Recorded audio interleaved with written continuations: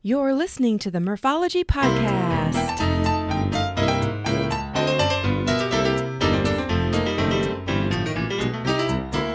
Hi, my name is Kovacs, and I'm from Bloomington, Wisconsin. Thanks for tuning in to the Morphology Podcast, aka Murph here, to share interviews about biking experiences from cyclists who have pedaled to places all over. Each week we will get to know new people and explore new destinations to ride your bike. And as you listen to these adventures, you may wonder, now why haven't I done that yet? Crystal Kovacs took the time to chat about her cycling experience on this week's episode. Crystal is a sponsored athlete who didn't really get into cycling until her 40s, and it only took a couple of rides to get her hooked. Along with countless bikepacking and single-track adventures with her family, she's also participated in some pretty intense gravel and dirt races, such as Dirty Kansas, the Matahay single-track race, and the Mid-South Land Run. Cycling has changed her in so many ways. She even describes life as before biking versus now. So here's my interview with Crystal. Enjoy. Well, hey, Crystal, how's it going today? Going great. How about where you are? Pretty good. I wanted to get you on the show to find out a little bit more about your biking history and some of the adventures that you've been on. So hopefully the listeners are entertained as much as I hope I'm going to be. Awesome. Yeah. Well, why don't we start out by telling us a little bit about where you live in Wisconsin and what the cycling culture is like there. I live in the southwest part of Wisconsin where the Wisconsin and Mississippi River meet. We're about 5 miles from Iowa as the crow flies and about 4 miles from the river. So we live in the river bluffs. Our hills are about 500 feet tall, the bluffs are, and there's really not much flat area where we're from. It's pretty steep either direction. The cycling community in our town, we are the only adults that ride bikes in our town. So there's no community, so to speak. I have done true no-drop group rides starting last year, and some of those ladies are still riding with us. So we are starting to build a community, but it's pretty non-existent right in our little nucleus. We get outside of it, we have some pretty great riding. Decorah, Dubuque, La Crosse, Viroqua, all has cycling communities, and so we ride there frequently. And are you mostly on pavement, or like when I think of Wisconsin, I think of a lot of farm-to-market roads that probably if I was in Iowa, they would be gravel, but they're blacktop there. Is that true? Kind of. The county that we are in has quite a bit of gravel. We can drive or ride 2 miles from the house and not see another car for most of the day and be on either chip seal or gravel. It is very true. Iowa has far more gravel than we have. But we have 2 state parks within 20 miles of us, and they have Forest Service roads in them that are gravel, so we ride there frequently. Oh, yeah. That sounds good. And it's just an interesting culture to not really have too many other adults that are out on their bikes. That's crazy. It is. It is. It has pros and cons. I miss the social aspect of 2020, but I think part of that is just because we don't really have a community in our home base. Right. Well, is it true? I read somewhere or saw online, and, I can believe it or not believe it, but is it true that you didn't get into cycling until you were well into adulthood? Oh, that's very true. My husband wanted to buy a Salsa Via, and so when we were in New York on vacation with our children, I said, I don't understand why there are different bikes for different things, and I don't understand why you have to have this bike. So we went to a bike store. I was 42 at the time. And I rode different bikes that day. We ended up coming home with one, but it was so far out of my comfort zone, Kathy. I mean, I didn't know. And I definitely didn't know that 2,000 people go to gravel races at a time. I mean, who knew? But so we ended up buying a hybrid bike. I grew up trail riding horses and packing horses back up into the mountains. And I figured out very shortly that road is not where my love is. It's dirt, and so we traded it in pretty quickly after we bought it for something that was more suited to me. But yes, I was in my mid-40s. My children were early teens, late single digits, and we now do it as a family. So it was something I came late to the game too, but I've really, really fallen in love with it. Oh, definitely. And the fact that you got the whole family on board, or your husband got the whole family on board, that's pretty impressive.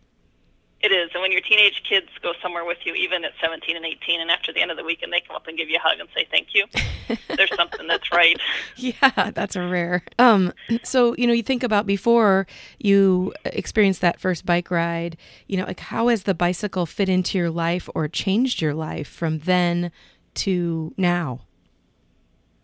It has completely changed our life. When someone looks at our photo albums, there was the pre-bike era, and then there's the bike era. Oh, wow. So our vacations completely revolve around cycling now. We try to take 2 weeks every summer and go somewhere in the United States in a national forest system and spend it with our children where we don't have any cell service, we don't have any communication with the outside world. That has completely changed. It was a throwback to when I was a kid packing horses, I think, but to be able to go somewhere with the children, that there's no one else around, they get Mom and Nick back, and we get them back. And you can ask them, would you rather go somewhere to an amusement park and spend 4 days, or go spend 2 weeks for the same amount of money? And they'll tell you 2 weeks every time, even as young adults. So it changed our life in that way. I've lost over 100 pounds cycling. Wow. My husband has lost more. It has changed our life that way. I went from being a borderline diabetic to being completely drug-free. I still have COPD, but there's nothing holding us back now. And we owe that to cycling. So it's been a huge change in our life, and positive. We've met amazing people through it. It's totally revamped what we do. Right. And when you go on those cycling adventures with the family, are you guys like glamping or camping or hoteling? We don't hotel. Well, we did hotel one night this year in Yellowstone, outside of Yellowstone, because it was 40 degrees for a high and rain. I can do rain, I can do cold, but together they're not much fun. We have a military trailer that has a rooftop tent on it, and we take that. We can go anywhere we want to go with it. We haul 4 bikes, and then the boys stay in a tent on their own. Nick has a daughter that also goes with us, Reed. So they can stay in their own tents, and then we stay in the trailer. We do bike pack with them also, so we'll load all the stuff up on the bikes and go to wherever we want to go. And the boys really love that. It's a different experience, and you become even more dependent on each other, I think. And we touched on this a little bit, but do you do most of your miles? You know, you mentioned that you like being off-road more so than on pavement, but where do you do most of your miles? Most of my miles are done in dirt, gravel, or single track. We don't have very much dedicated single track really close to us, back to the whole cycling community. But we do have single track in Viroqua, Decorah. They're about 40 miles away. So I'll go ride single track there. That was how I started out after we first got bikes. We actually went to Moab 6 months after buying bikes. And that was an experience, but I learned a ton. We went to Sedona the same trip and rode single track. The majority of my miles logged today are on gravel, double track roads. And back to Moab, what was that like? I'm actually heading there next month, and so that'll be my first time biking in Moab. Oh, Moab is special in so many ways. It really is. The environment is cool. The culture is cool. The landscape is jaw-droppingly amazing. We have been several times. We're going back in November of this year to bike pack. We've ridden the White Rim Trail, and we've ridden quite a bit of single track there. It's worth the trip. And so, you know, you've said you've been to some national parks, you've been to Moab, of course you've toured around Iowa and Wisconsin. Has there been any other epic places the bicycle has taken you? We went to the Mattahay. I wanted to try the Mattahay when we first started. So Lutsen was my very first bike event ever. And there's pictures of me standing there going, I don't know what I'm doing. And for those, we had fun. And for those we finished. And for those who don't know what Lutsen is, can you give a quick synopsis? Sure. Lutsen is a lifetime event, which Lifetime owns Leadville, DK, and Lutsen Schwamagan. It's a huge event. It's one of the qualifiers for Leadville. And they have modified ranges, levels, distances for all different riders. I rode the 19 and had a ball, but way outside of my comfort zone. But totally rideable. And for a startering event in the Midwest, it's a great event. And the 99er is equally as hard for the elite rider, is my understanding anyway.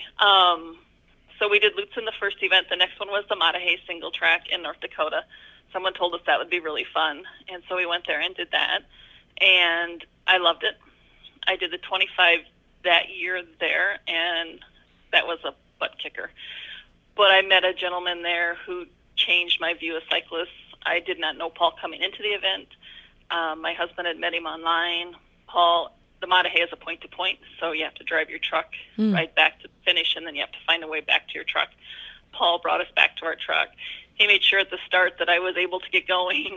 I mean, I was really new. I didn't have any kind of pedals that were special. I don't think I probably even had a chamois. When I came into the finish line, Paul walked down the finish line to shake my hand. Aww. Which was something that even today when I ride, I'm like, be more like Paul, be more like Paul, be more like Paul. But it's just little things like that the cycling community has been so cool on. But I went to my husband and I said I want to ride the Mater Hey 150 when they came out with it, which is 150 miles of point to point. Nick Ybarra contacted me and said I would like to do it as a stage race. I would like more people to ride it, and would you be interested in trying it? And so we did. We rode it over 6 days. The agreement with Nick, my husband, was that I would not ride it alone. I had to find someone to ride with me. So I contacted a friend of mine who was playing semi-pro soccer on the East Coast. I said, Brandon, I know you don't ride bikes, but what do you think? And so he bought a bike. He rides bike all over on the East Coast now. He participates in multiple events a year, and that was kind of his kickoff into riding. But that was a pretty epic event. Nice. And if it's over 6 days, is it the actual route and it's just split up into 6 days and then you like camp along the way? Yes. You ride from Forest Service campground to Forest Service campground, more or less. And then, so we would ride. Nick would meet us at the Forest Service campgrounds and cook for us. So we had SAG. Water is a huge concern on the Mater Hey. And by having Nick there, we were able to have water. So that was a huge help. But yeah, that is one place that the sections of the Mater Hey are exactly as they are when Teddy Roosevelt was there. I mean, it has not been changed at all. It's not bermed. It's Nick Ybarra mows it, strangely, courageously enough. He mows 100 miles of it down and back so you can follow the mowed trail. And he does help the trail, but it's not an urban single-track trail. It's raw and it's rugged. Wow. And did you have a special bike for that? I rode my Salsa Spearfish on it. Oh, okay. A quick interruption to tell you this week's podcast is sponsored by Lizard Lips Lip Balm. These great lip balms contain natural ingredients, come in a variety of flavors, and you can choose certified organic or balms with sun protection. Check it out at lizardlips.net. Now back to the show. And you had mentioned, or at least you said, DK. Have you done the Dirty Kansas as well? I have. Ooh, tell us about that. I did DK the first time in 2018. I was signed up for the 100. It would have been my first year riding gravel, and it would have been my longest race. I made it to mile 60, and we turned into the wind. And we do not have long sustained winds here like they have in Kansas. And the joke I always say is Kansas needs more freaking trees. We turned into the wind, and it was so hot, Kathy, that I quit drinking because I was frustrated, and then I got dehydrated. And so a rancher found me in the ditch, and I had called my husband, but he stayed with me, being the sweet man he was, until Nick got there and picked me up. But I think failure sometimes is the best jet fuel to success. So I came home from there hungry to go try again, and I went back in 2019 and rode the DK 100, had a blast. It was hot again. It wasn't always all that fun, but we rode it. And when I came back in 19, I was a sponsored rider for Salsa, so that was also, there was different eyes on me, I felt, than what there were before without any pressure. So, yes, DK is really, really fun. And like you mentioned, that's gravel. And also you mentioned it was fun, but it's more of like a type 2 fun, right? Like it's a... No, it's the type 1 fun. Oh. No, it was... Though when we went north on DK in 2019, I felt that the single track experience was a huge help because there were parts of it that weren't really gravel as we know gravel in Wisconsin anyway. But yeah, it's fun. I would recommend anyone go try it. A quick interruption to tell you this week's sponsor is Thirsty Pigs, a full-service mobile event company offering beer, wine, spirits, plus catering for any indoor or outdoor event. Check out more at thirstypigs.com. Now back to the show. How about any other organized rides that you haven't mentioned?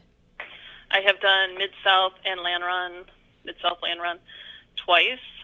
Both times were a great experience. I got to experience it last year in the mud, which was, to me, really, really fun. I'm not a fast rider, but I'm a slogger, so mud kind of evened out the field, and I had a ball. I've ridden Barry-Roubaix in Michigan, Derry-Roubaix here at home. the Matahe, as I mentioned earlier. Mm-hmm. Oh, that's a lot. Yeah, and those aren't easy races or rides to be part of. No, it's as a new person coming into the sport, being in a pack leaving town is scary. Because you're totally dependent on your neighbor to not run into you, not knock you over, not run over someone's water bottle. But there are also great support systems out there. When I've been stopped on the side of the road for whatever reason, I've never had anyone ride by and not say, "Can I help you? Oh, nice. Are you okay?" Mm-hmm. I mean, it's a really supportive group. So. And I'm going to agree with you. I don't know. The thing that gets me mentally when I'm riding a bike is wind. Like, it's just, you can't see it. It's just there. It'll sneak up on you, because if it's behind you, you're like, I'm feeling so great riding my bike right now. And then you take a turn and boom, it gets you. Yeah, it does. And it's not something, I can train for being hot at home. I can train for being thirsty. I can train for all of that. We don't have that wind at home. So it's not something. I've learned that I can go to Dubuque and ride in the open and get that exposure that we have trees here. Sure. I ride 2 miles and I'm in a tree lined road, but I've learned to go somewhere else and find that, because it is an essential part of it. Mm-hmm. And, COVID has kind of ruined 2020 plans, but did you have some races or rides scheduled this year that you weren't able to participate in? Everyone except Land Run so far. Yeah. Gosh, what a bummer. Yeah. Well, Yeah, how about any great bike packing or biking adventures that you want to share that you've been on? We took the boys. My oldest is in the military. He's in basic training.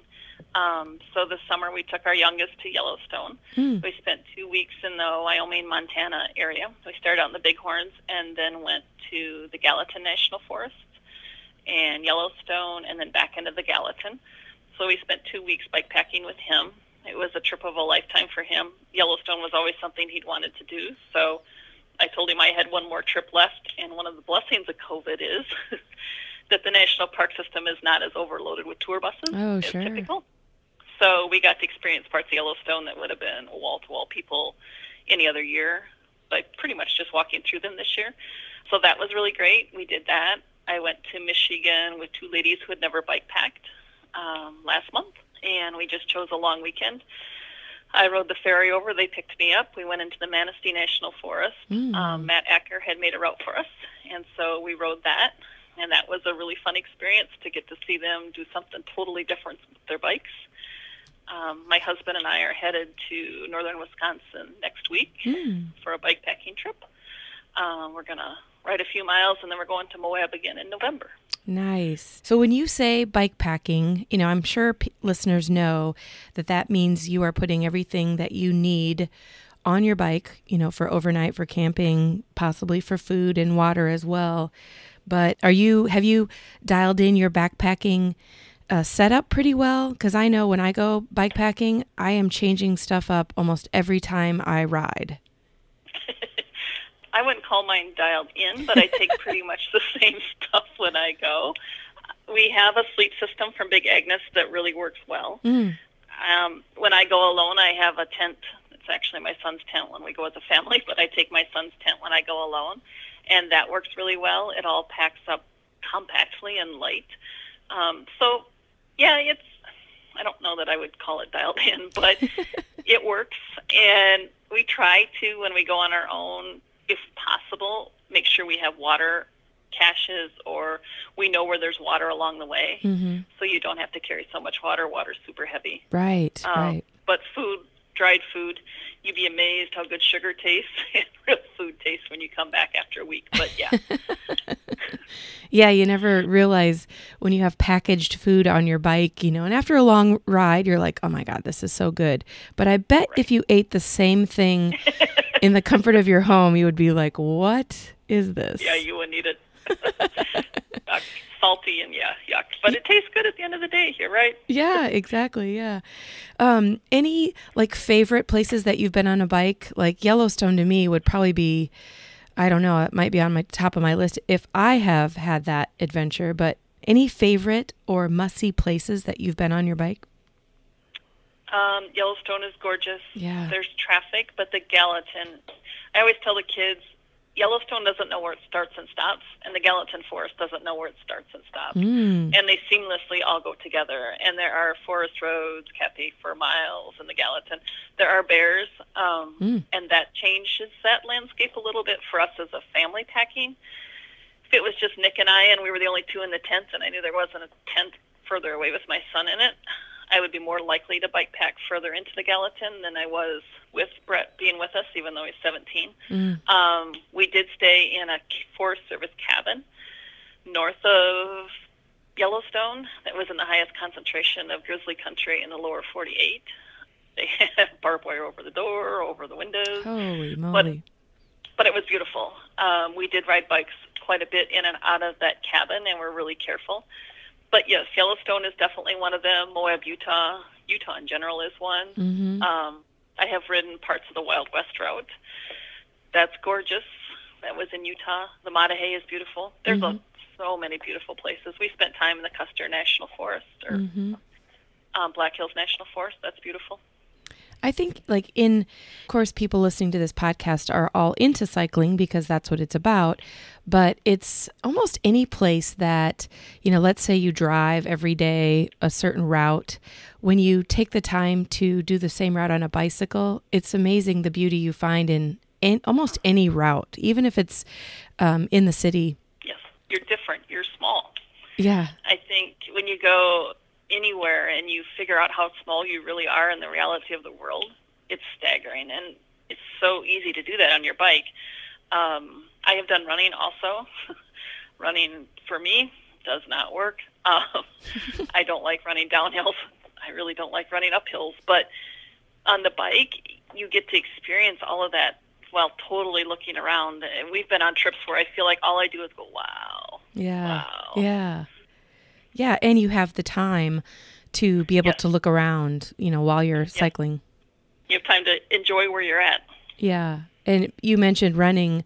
I have the exact same attitude about running. I've tried it. It's just not for me.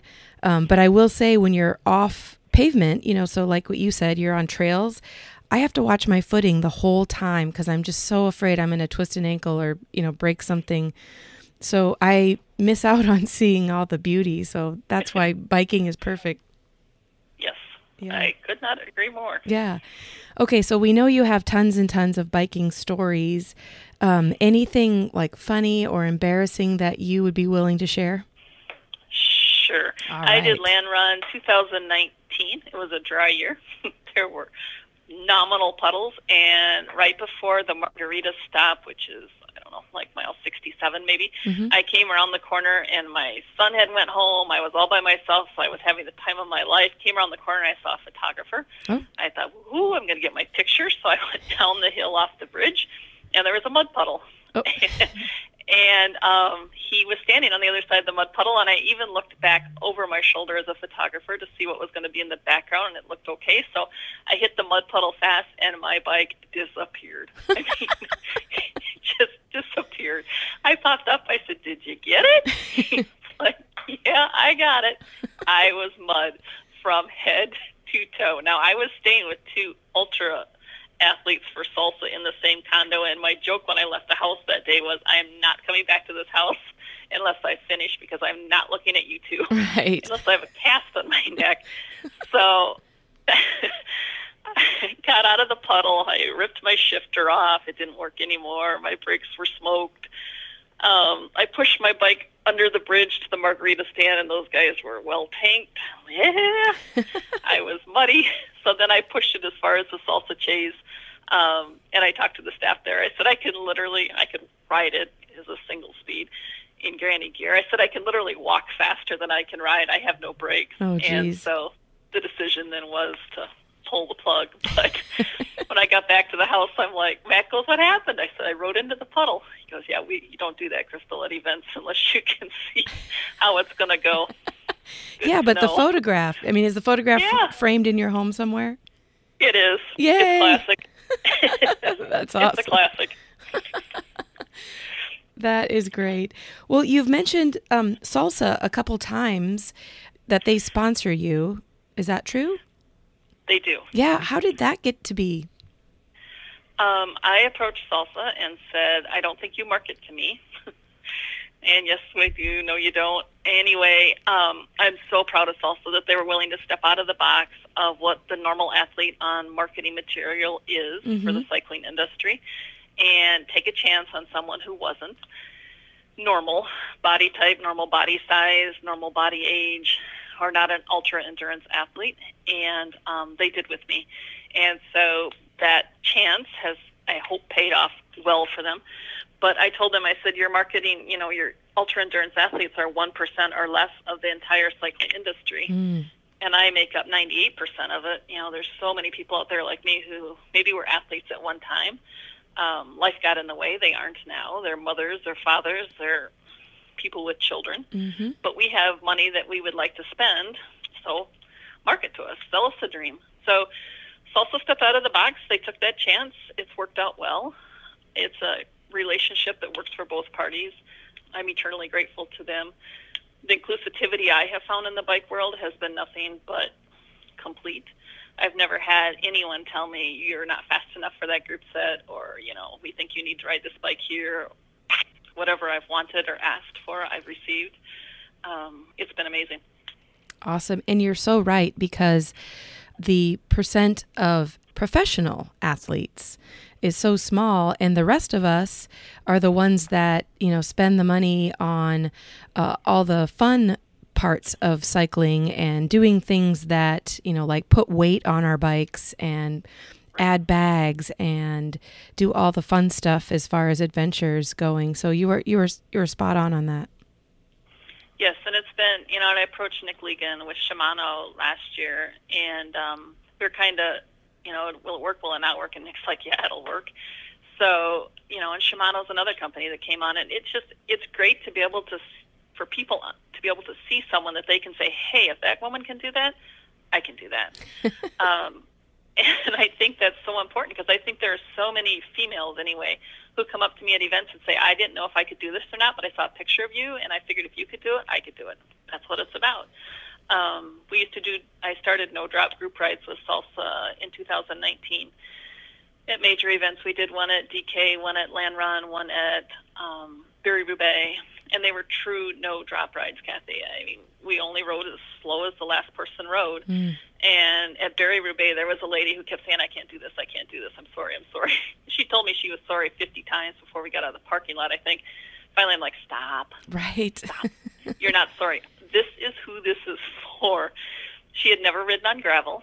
By the time we got back, she was flying down the hills going, wee! Oh. And her husband was smiling from ear to ear.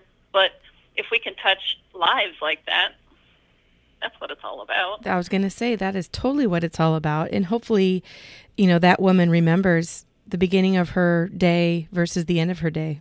Yes. Wow. Yes. I guess we're on the topic. What advice would you give people who don't think they can get back into cycling, or maybe want to? Because I think your story is amazing. You know, you mentioned, getting back into cycling in your mid-40s, or I should say early 40s. And then also the weight loss. I mean, that's incredible in itself, because there's just so many other factors to life, and just to take one sport and then that transforms you is pretty amazing. I would tell them that when we first started cycling, we have a gun range that's 5 miles one way away. When I rode to the gun range and back the first time, I thought I had rode to Mexico. It was so far to me. But when Nick and I first started exercising, we would do short distances, and it was a big deal to us. Now, I know people who have been cycling a while would be like, that's nice. Right. I do that to warm up so I can actually go ride my bike. But that's not what it's about. It's only about your journey. It doesn't matter what someone else's journey is. It's about your journey. And my hashtag is my journey redefined me. And how true that is. You know, I mean, you can go to an event as a cyclist and be the last person to cross the line, and they'll still be there waiting for you at most events, most large events. And it doesn't make your day any less of an adventure or any less of anything than the guy who won. It's still your day, and you still cross the line. So I mean, when I finished DK in 2019, Jay Peterberry came up to me. He had finished the XL. I was finishing the 100. He still beat me in. And he came up and he gave me a hug, and I'm like, well, I said, I was really slow. He's like, Crystal. He goes, you were still out there working for all those hours? He goes, I'm proud of you. Yeah. And I wanted to cry, and it still gives me goosebumps. I was like, oh, thank you. He goes, no. He goes, I'm serious. He goes, you worked just as hard as anyone else who rode that amount of time. So it's only about you. I love it. Which I think is so true.